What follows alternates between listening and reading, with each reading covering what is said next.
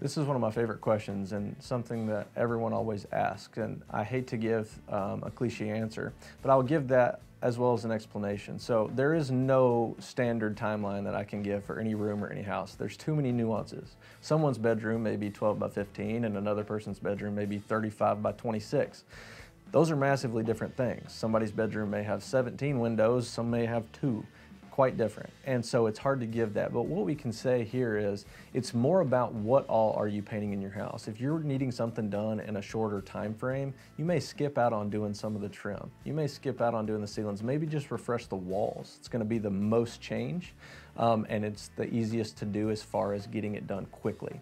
And so for instance, let's say it's a standard bedroom at 12 by 15 and you want to change the colors in the room. That'll take about 3 hours.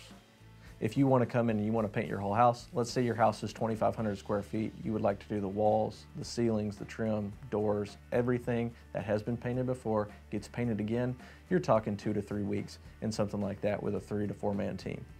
We have the ability to put a lot more men on a job if we need to.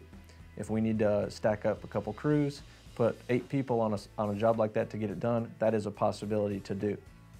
We typically run crews of 3 to 4.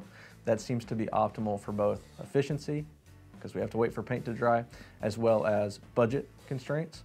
But if we get a situation where a customer calls and says, hey, we've got this event, we're doing a wedding in our backyard, we really need the outside of the house painted, and it's happening in 2 weeks. If we're available and not taken away from a prior client, we can put those multiple teams on that project to get it knocked out as quickly as possible.